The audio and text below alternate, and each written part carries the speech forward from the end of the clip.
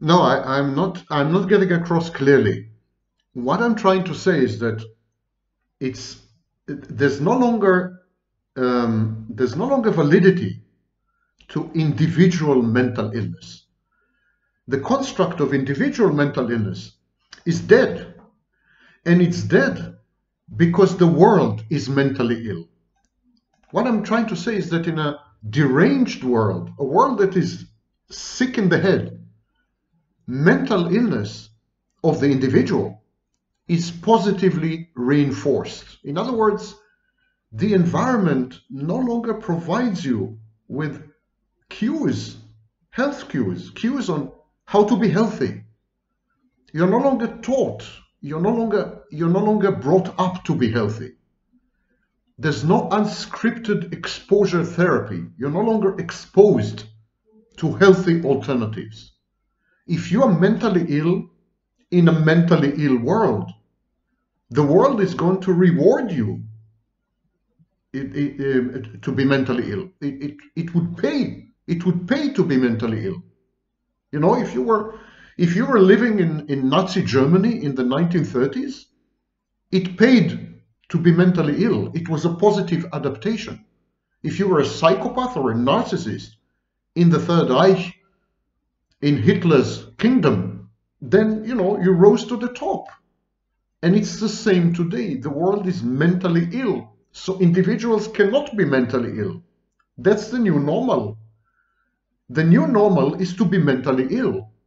And you can't look around you at other people, at collectives, at institutions, at countries, at authorities, at scientists, at experts, at gurus, at public intellectuals.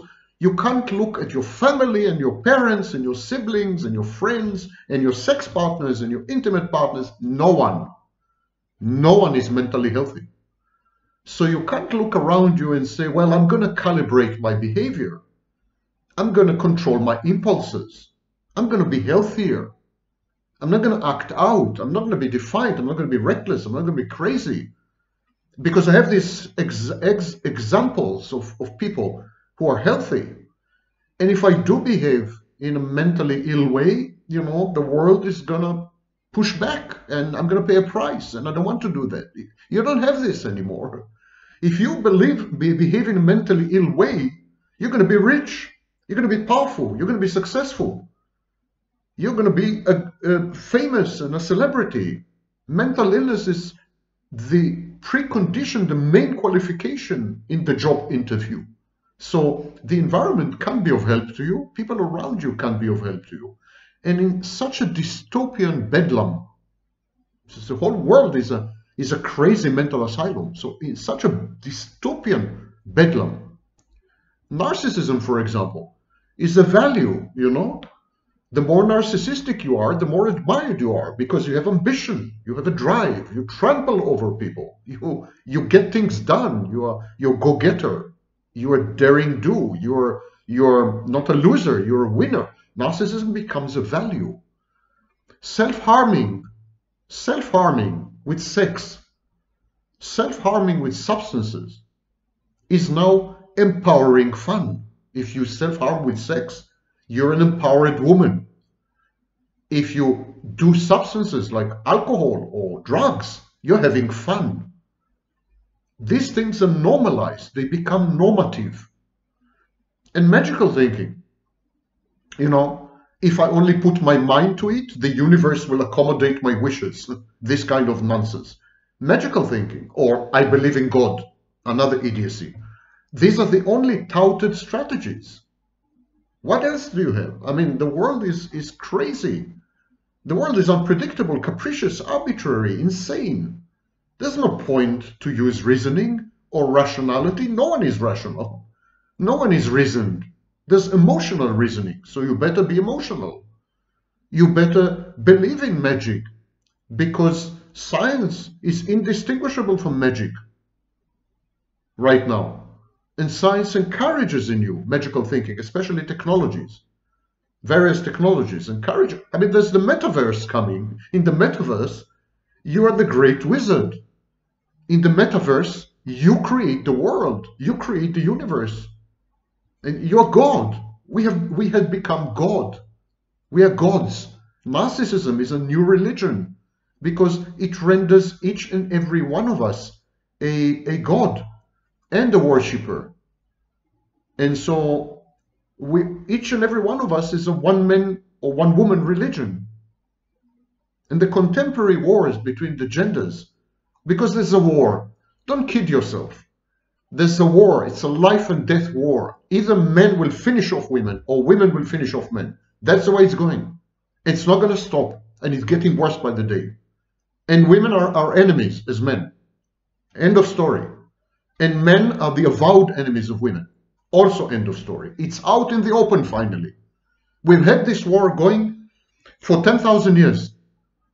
And men were winning, and then now men are losing. And men are not going to take it lying down. And women are not going to take it lying down. And there's going to be a war. There is a war. What am I talking about? But this war is a private case of this mass insanity. Look what's happening. The locus of intimacy has shifted. Intimacy is no longer associated with sex. Intimacy today is associated with talking to each other or with light touching, hand-holding, touching your hair. That's intimacy. Sex is not intimacy. Today, avoiding sex, postponing sex, these are now the signals of being serious about a partner. If you find someone likable or lovable, you don't have sex with them because sex is the opposite of intimacy. You have sex with people you don't like, people you will not get attached to, strangers. You don't have sex with people you like and could get attached to because it will end in heartbreak. And everyone is risk averse. Everyone is cotton candy. Everyone is, no, don't touch me. No, I don't want that. It's risky. Wow, horrible. That. This is narcissism as well, of course, because you're cosmically significant, and so you should never compromise your body or your mind, and should never expose yourself to triggers and risks and so on. So sex is dangerous because it can lead to attachment. You can catch feelings. It can lead to an affair. It could lead, God forbid, to a committed relationship or horrible marriage and children. This is the path to damnation. So sex and intimacy are a no-go zone. It's Chernobyl. It's like a post-apocalyptic nuclear catastrophe area. Like no one wants to have relationships. No one, let alone marriage and children. So today, if you find someone you like or you love, first thing you do is not have sex. You keep sober, you don't drink, and you enter a committed relationship, most of which end up being sexless. Men and women hate each other. They hate each other, and that's true. But you know what? Even this is a private case, because everyone hates everybody else. Hatred is the coinage of the realm. It's the new hatred is the new love. Hatred is the new normal. You relate to other people by hating them. And then gradually, maybe you grow to love them. So it's like guilty until proven innocent. So you hate. You just hate. It's reflexive. Everybody hates everybody. So of course men hate women. Ideology trumps science. I mean, F science. I mean, I have my own ideology, my own truth, my own facts. Facts are opinions. Opinions have become facts. Emotions become certainties. Power is the holy grail, not love. Love is for the mushy-cushy. Love is for tree huggers and touchy-feely, effeminate men or, stupid, gullible women. I mean, love is out of fashion completely. Love sucks. And victimhood supplants dignity. We had a culture of dignity. Throughout human history, we had a culture of dignity. Reputation and dignity defined who you were as a human being. Today, it's identity politics. You are defined by your brand of victimhood. Everybody, everyone and his dog is a victim of someone or something. Everyone. There's not a single person I know who is not a victim of something or someone, somewhere, at some time, now or in the future. That's it. Victimhood is in the air, like love used to be. So now there's no dignity, there's no reputation, there's no striving, there's no work, there's no investment, there's no commitment, there's no energy left. Everyone is in a lethargic state of learned helplessness. Self-centeredness, you asked me about egotism and so on. It's very often confused, egotism, narcissism. So narcissism is a clinical entity. Forget that. Don't even use this word. It's overused, it's wrong, wrongly used. I mean, it's a disaster zone. But self-centeredness has totally uprooted communality. We don't do things together anymore because we're technologically self-sufficient and we are atomized. We don't see people except occasionally on a dating app when we want to discharge fluids. We had become each other's sex dolls, dildos, animated dildos. We had been objectified to the core.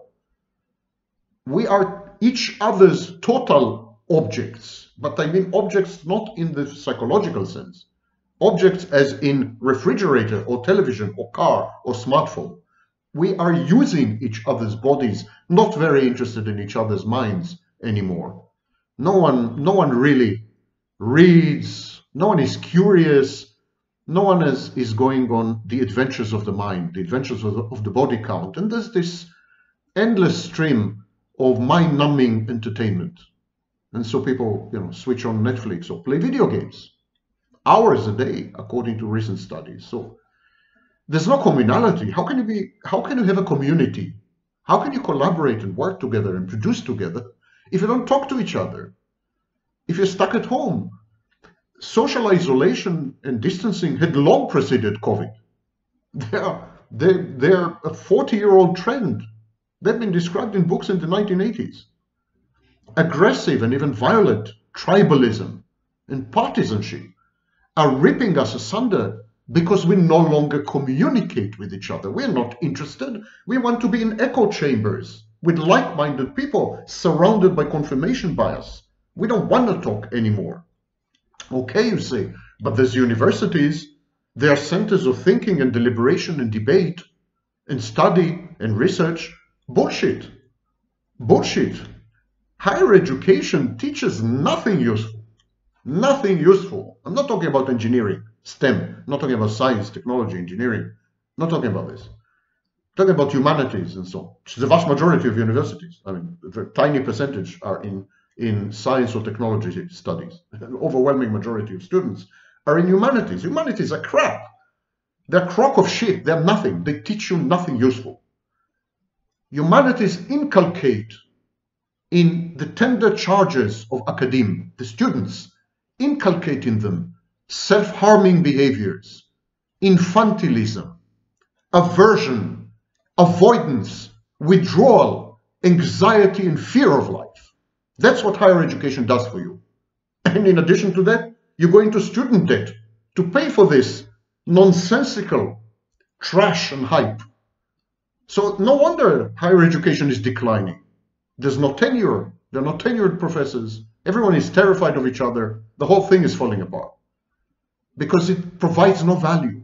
The students have taken over in a replay of Mao's Cultural Revolution, and faculty are terrified. The censorship, political correctness, trigger warnings, you name it. It's impossible to do proper research, to write anything, to say anything. You might end up in a committee. Talking to a student is sexual harassment. It's insane what's going on there. Higher education is doomed. It's dead in the water. It's taken 700-800 years since the University of Paris. The 21st century will see the abolition of higher education. I have no doubt about this. University is a dead institution. It's at best a place to have fun and hookups in drunken parties. That's the main function of universities nowadays. In such a toxic cesspool, writ large. This world, postmodern world we live in, certain mental health proclivities, certain mental health disorders are advantages.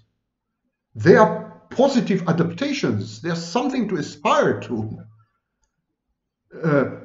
Derangements like narcissism and psychopathy owning a dark triad personality is the road to health, a road to success and prominence. So these are positive adaptations. There are scholars who glamorize narcissism and psychopathy because it sells. Money corrupted everyone. YouTube is an abomination, absolute abomination. If anyone had balls, they would ban all this social media and dismantle them. The worst thing that had happened to humanity. The worst thing that had happened to humanity, malicious factories designed with malice aforethought to destroy the minds of human beings via processes of conditioning, addiction, and worse, relative positioning, and worse. And so narcissism and psychopathy are thriving. Dark personality, dark triad personalities are at the top. They manage the world, they run the world. And they run the world because the world is sick. The sick rise to the top when the world is sick.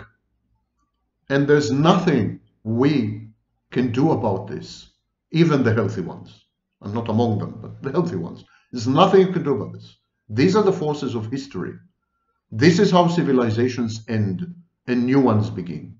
But the new civilization at our doorstep is not the Middle Ages. Middle Ages was harmless fun compared to what we are entering now. Because now we have technology. And now we don't have institutions, societal institutions and communal institutions. The Middle Ages had the institution of family. They had the institution of the church.